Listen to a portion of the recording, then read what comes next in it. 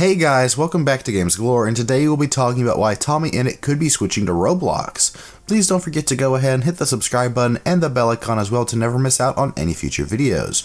We make stuff just like this very one. It'd be an absolute shame if you were to miss out on any of it.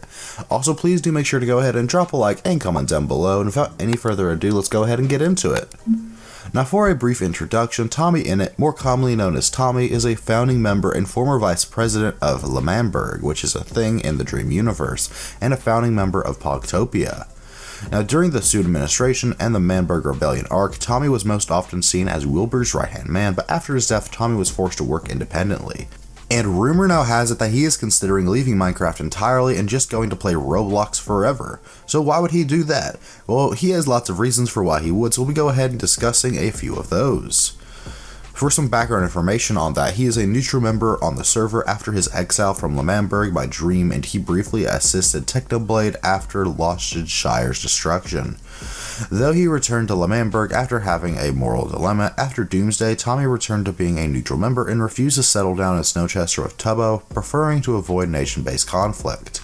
Now, Tommy's main goal on the server was to reclaim his disc from Dream as part of the disc saga. Following the disc confrontation, Tommy, along with Tubbo and the aid of the rest of the server members, defeated and imprisoned Dream in Pandora's Vault, with Tommy finally reclaiming and retiring his discs.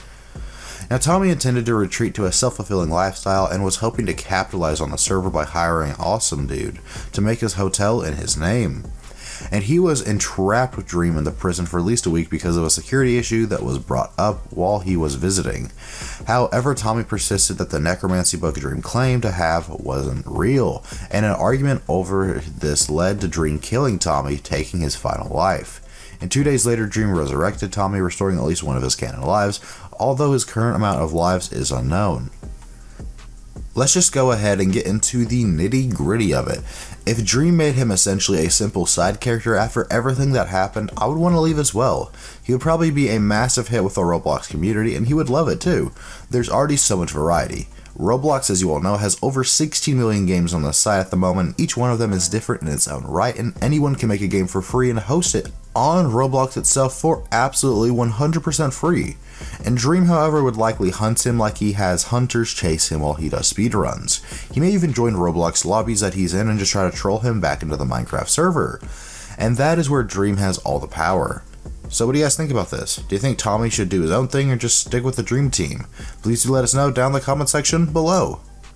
And if Tommy is actually on his last life on that server, I wouldn't want to just keep playing Roblox forever, constantly being stressed about whether or not I would die and then not know what content to make. So that's why, in all honesty, if I were him, I would just go ahead and switch over to Roblox because the videos are much more fun to make and a little bit easier, in all honesty. And the thing is with him, he's a great content creator and a great guy, and I think Dream is trying to take advantage of him and just try to squeeze content out of him like a cow is milked.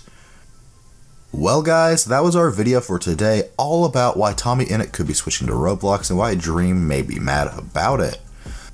Thank you guys so much for watching today's video, and if you did happen to enjoy it, we would ask you go ahead and subscribe to the channel and hit the bell icon as well to never miss out on any future videos, because as you guys know, there's a glitch on YouTube to where if you don't hit the bell icon, you won't get notified if you actually are a subscriber. Also, please do go ahead and share this video with a friend and make sure to like it as well. And this has been Games Galore, and we will see you guys in the next video. Thank you for watching and have a great and fantastic day.